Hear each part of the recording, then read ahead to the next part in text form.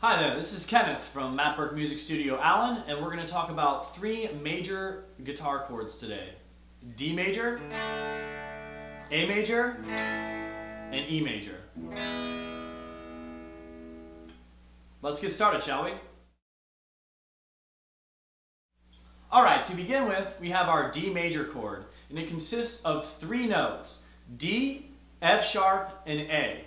We're going to start with the F sharp by taking our second finger, the middle finger, going on our first string, that open E string, on the second fret. So we have E, F, and F sharp with our second finger on that second fret. There's our F sharp. So then we take our third finger, we're going to go to the B string, third fret, and hold that down, and there's our D. So we have D, F sharp. For our third note, we need A. So we're going to take our first finger in that G string, or third string, on the second fret for our A. So we have A, D, and F sharp. And because it's a D major chord, we can strum from the open D string, like so. And that's our D major chord.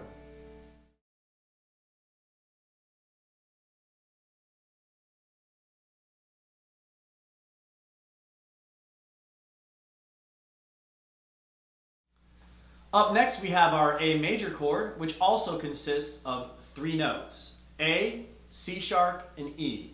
We're going to start with C sharp though. We're going to take our third finger, put it on the B string or second string, second fret. There's our C sharp. We're going to take our second finger and put it on the G string or the third string, second fret.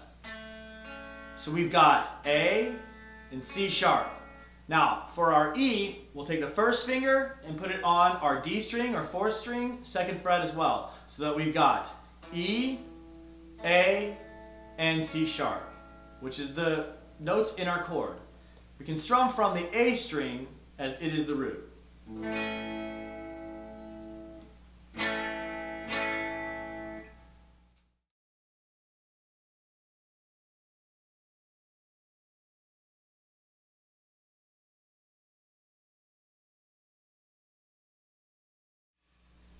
Last but not least, we have our E major chord, which is just like the other two in that it has three notes.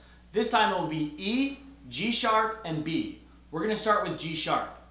We'll take our first finger on that third string, the G string, and put it on the first fret. There's our G sharp. We'll then take our third finger and put it on the D string or the fourth string. That is our E note.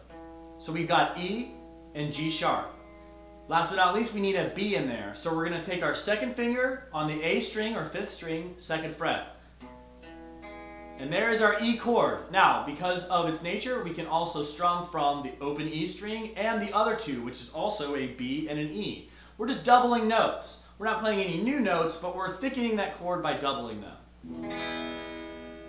And there's our E major chord.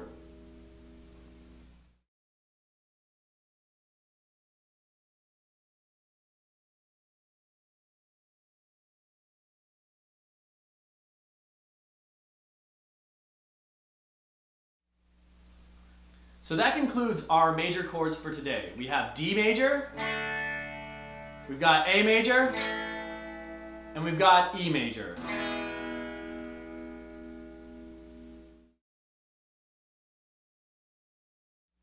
If you or someone you know is interested in taking private music lessons, please check out our website at www.wannalearnmusic.com. Thanks, and we hope to see you soon.